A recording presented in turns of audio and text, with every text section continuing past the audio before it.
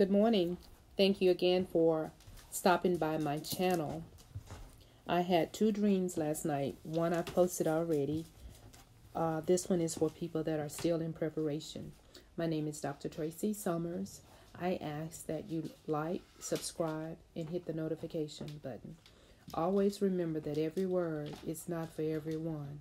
It's our responsibility to go to the Lord and seek the counsel of the Lord pertaining to a word from God.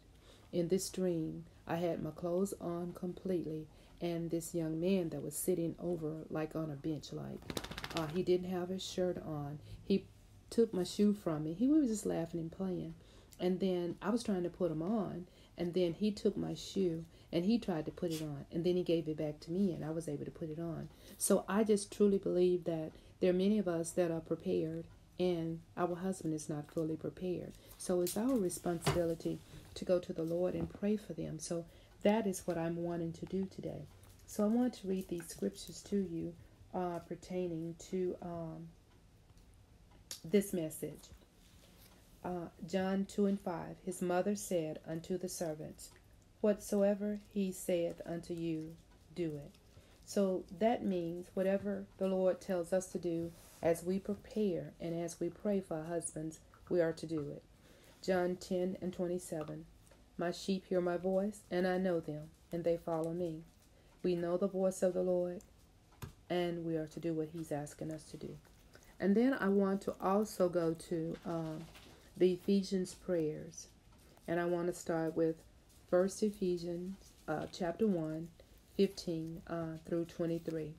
Wherefore also, after I heard of your faith in the Lord Jesus, and love unto all the saints, cease not to give thanks for you, making mention of you in my prayers, that the God of our Lord Jesus Christ, the Father of glory, may give unto you the spirit of wisdom and the revelation in the knowledge of him, the eyes of your understanding being enlightened, that ye may know what is the hope of his calling, and what the riches of the glory of his inheritance in the saints, and what is the exceeding greatness of his power to usward, who believe, according to the working of his mighty power, which he wrought in Christ, when he raised him from the dead, and set him at his own right hand in the heavenly places, and hath put all things under his feet, and gave him to be head over all things to the church, which is his body, the fullness of him that filleth all in all. So it's our responsibility to seek the counsel, the wisdom of the Lord. He will give us different things that we need to pray for our husband. He'll give us different things that we need to do for ourselves and to pray for ourselves. But God will give us the information that we need as we prepare. But we have to be listening. So, Father God, we thank you that we are your sheep. We hear your voice. We thank you, Father God, that whatever you tell us to do, Father God, we're able to do it. Father God, we thank you for the wisdom and the revelation and the understanding that we need to fulfill our purpose and our assignment. We thank you, Father God, that our husbands are being prepared, God. We thank you, Father God, that you will put people in their stead, in their place around them. Put people around them, God. Secure their borders, God, with people, godly people that can help them, get trained so that they will be able to be a great husband. And we thank you, Father God, for this great man of God.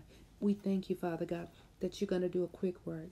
And we praise you, God. And we give you honor for it, God, because you said in your word, Psalms 138:8, that you will perfect that which concerneth us. And you know we've been preparing. We've been waiting on you, God. So we thank you, God, for this quick work in Jesus' name. Please like, subscribe, and hit the notification button.